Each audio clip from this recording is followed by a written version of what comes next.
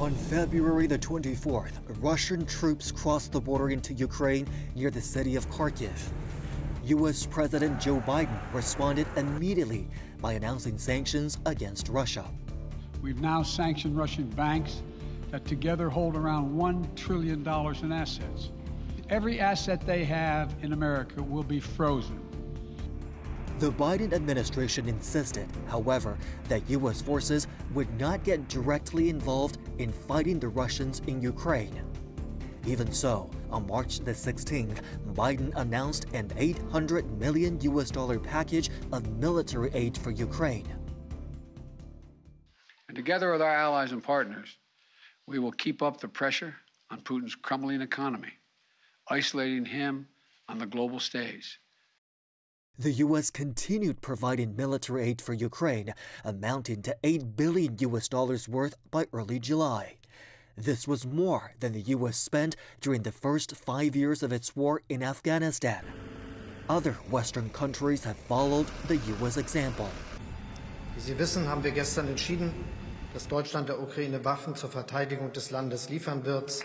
We will be committing $50 million to support both lethal and non-lethal defensive support for Ukraine. The Cold War ended with the collapse of the Soviet Union in 1991. Since then, the U.S. has continued to regard Russia as a threat to European security and has constantly pushed NATO to expand eastward. In the past 30 years, the number of NATO countries has grown from 12 to 30. In February, Washington said it would support Ukraine joining the organization. It was this that is thought to have finally led to Russian President Vladimir Putin's decision to conduct what he described as a special military operation in Ukraine. As American political commentator Thomas L. Friedman pointed out, neither the U.S. nor NATO could claim to be an innocent onlooker to the conflict. Не мы кому-то угрожаем, к нам пришли. И теперь еще говорят, нет, теперь и Украина будет у нас. Dass eine NATO-Mitgliedschaft der Ukraine eine rote Linie darstellt, deren Überschreiten Russland nicht hinnehmen würde. Stattdessen haben die Hardliner gefangen in einer völlig überkommenen Logik des Kalten Krieges starr an der Beitrittsperspektive für die Ukraine festgehalten und dabei überheblich Russland den Großmachtstatus abgesprochen. Sanktionen, die den eigenen Bürgern am Ende mehr Schaden zufügen als denen, die damit gemeint sind, werden dem Krieg in der Ukraine kein Ende setzen können. Nach diesem Krieg werden wir mit Russland immer noch auf einem Kontinent leben. The Russia-Ukraine conflict has now lasted for over 5 months. In that time, an estimated 6 million Ukrainians have fled their country. Since the outbreak of the Russia-Ukraine conflict, the United States and several European countries have imposed sanctions on Russia in successive rounds of increasing severity. A key target of the Western sanctions has been Russian energy exports. On March the 8th, the United States led the way, declaring that it would halt all imports from Russia of oil, natural gas, and coal. A month later, the European Union announced that it would stop importing Russian coal. Today, I'm announcing the United States is targeting the main artery of Russia's economy. We're banning all imports of Russian oil and gas and energy. Russia is a major player on the international energy market, accounting for 18%, 11%, and 10% of global coal, oil, and natural gas exports. Before the EU imposed sanctions, around 40% of the natural gas, 30% of the oil, and 20% of the coal it imported came from Russia. According to a report by the World Bank in April, energy prices are rising at their highest rate since the 1973 oil crisis. It predicts that the surge may continue until the end of 2024. The war is a serious setback to Europe's strong, yet incomplete recovery from the pandemic. It left private consumption and investment well below pre-coronavirus forecasts, even as fiscal and monetary support underpinned an impressive rebound in employment, almost to the levels last seen before the pandemic. Norwegian energy research and business intelligence company Rystad Energy has predicted that a complete halt to Russian deliveries will create a natural gas shortfall in Europe amounting to 155 billion cubic meters each year.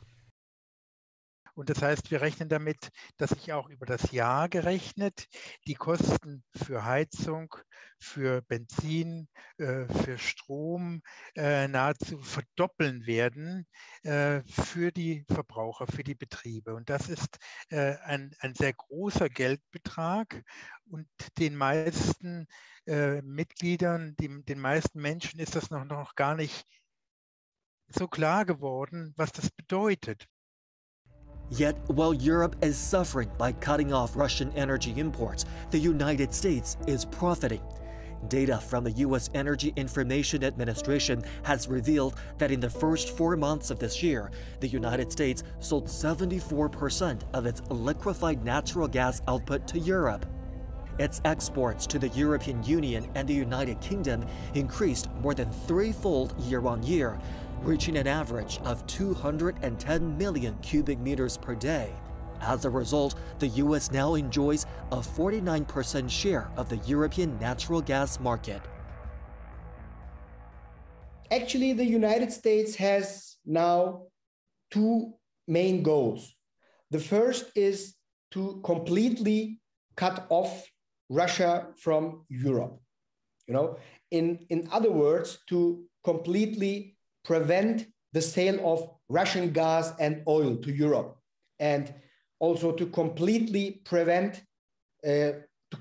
destroy the economic relations between Europe and Russia. The second goal is the United States wants Europe to suffer significantly from this crisis. So as a result of their increased energy costs in Europe, Western European nations, they will now face serious economic difficulties. So by using all these methods, I think the United States wants to make Europe much more dependent on itself. So therefore, the United States wants, I think, complete instability in Ukraine. And they want the war to continue and the insecure situation to worsen in Ukraine. This is what the United States wants. On July the 13th, the exchange rate of the euro against the US dollar fell below parity for the first time in 20 years.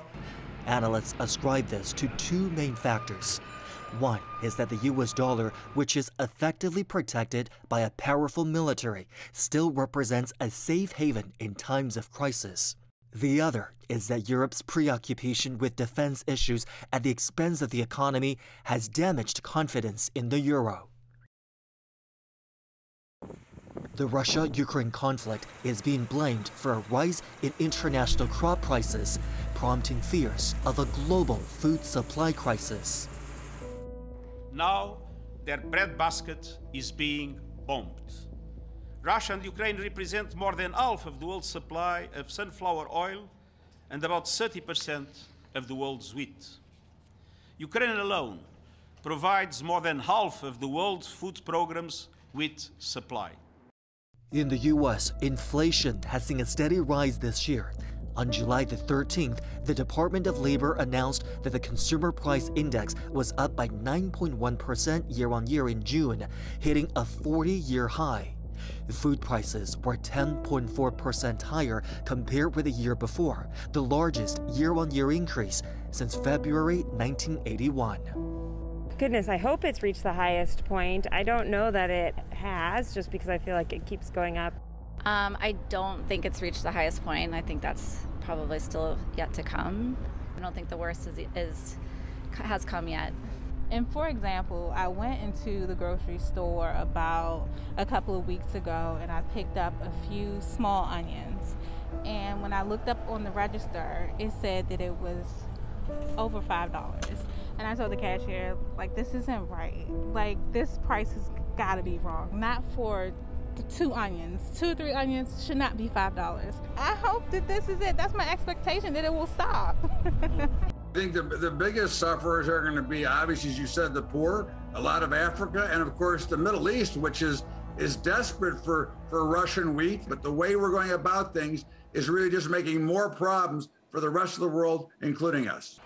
Since the outbreak of COVID-19, social welfare institutions, including food depots, have become a vital source of food for many Americans. Denver, Colorado is a city that has been particularly hard hit. For the many families that are unable to make ends meet, mobile food distribution trucks have become the focal point of their daily lives. I used to buy like a big 5-pound pack, and it would be about $11 or $12, and then now it's like $15 or $16. The food bank I go to, they give out tons of food, which is a blessing, because without that, I don't think that we would be able to make it. It doesn't have to be this way. There's no real shortage. It is an artificial shortage created by American policy, and the world does not have to suffer. The U.S. government, however, rather than addressing inflation, has instead become preoccupied with foreign policy, in Asia in particular. On May the 23rd in Tokyo, during a tour of Asia, President Biden unveiled the Indo-Pacific Economic Framework. The initiative is intended as an alternative to the Trans-Pacific Partnership, which President Trump withdrew the U.S. from in 2017. We share the same goal of ensuring a free and open Indo-Pacific that will deliver greater prosperity and greater opportunity for all of our children. So let's all take all the tasks that we have together, work together, coming out of this launch, and to speed our progress toward that goal and work rapidly to develop the first commitments. A White House statement describing the United States as an Indo-Pacific economic power said that expanding U.S. economic leadership in the region was good for American workers and businesses, as well as for the people of the region. However, the IPEF has drawn considerable criticism. Skeptics say it fails to offer any practical benefits, such as tariff cuts, and does not as yet contain any substantial benefits that it can provide to its signatories. I know a lot of the Asian countries have been somewhat skeptical after hearing that it is not going to allow any greater access to the American market. What's in it for Asia? Why would a country sign on to it? Skepticism is not the word that I would use, certainly not the first word I would use in terms of the responses that we've gotten from our trading partners in this region. It is true, we are not bringing discussions and negotiations around tariff liberalization. 这个所谓的印太经济框架，并不是一项包容性、共促繁荣的经济合作协定。美方强调的是，这框架下的规则呢，必须由自己来拟定。 单方面由美国一刀切，完全无视创始成员国的发展水平不一，以及劳工、环保等标准参差不齐的这么一个现实，这跟“一带一路”倡议的共商、共建、共享，形成一个非常强烈的对照。 The United States is not alone in trying to expand its influence in Asia. So too is NATO. On May the 5th, the Republic of Korea's spy agency became the first in Asia to join a NATO cyber defense institution, the Estonia-based Cooperative Cyber Defense Center of Excellence. On June the 29th, leaders of the NATO member countries and its key partners met in Madrid for a summit to set the organization's strategic direction for the next decade and beyond. For the first time, leaders from the Asia-Pacific region, including Japan and South Korea, attended. I mean that NATO must have a global outlook, ready to tackle global threats. We need to preempt threats in the Indo-Pacific, working with our allies like Japan and Australia to ensure the Pacific is protected.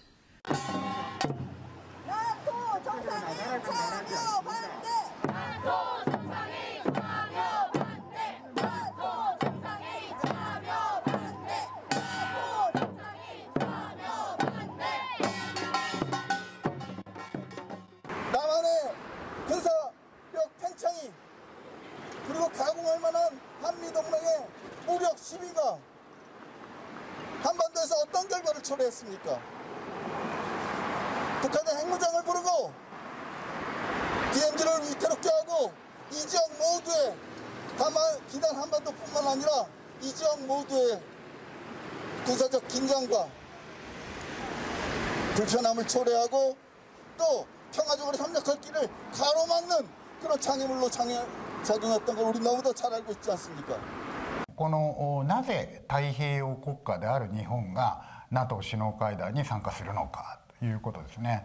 これはある意味でアメリカの意向、アメリカの要望というところがきっとあったんだろうと思うんですね。つまりこのアジア太平洋地域における日米あるいは米韓の一つの軍事同盟というのをNATO という場を使ってアピールする、そういうそのアメリカの世界戦略ですね。大西洋もそして太平洋もそこにおける安全保障というのをアメリカは基本的にはそのヘゲモニーを持って進めているんだっていうことなんだろうと思うんですね。日本は平和憲法を持っている平和国家ですので、そういったアメリカの軍事的なですね枠組みにはおそらく入らないということなんだろうと思います。ウクライナへのロシアの軍事侵攻以降ですね、世界は分断に向かっているように思うんですね。私はこれ第二次冷戦の始まりだというふうに思っているんですけれども、この分断ではなくしてやはり日本は分断よりも協調、このアジア地域におけるハーモニーを作っていくということが非常に重要なんだろうと思うんですね。で今アメリカが考えているようなですねこのアジア地域における分断を作っていく、で特に中国を敵視するような政策といったものに日本が乗っていく必要はないというふうに思います。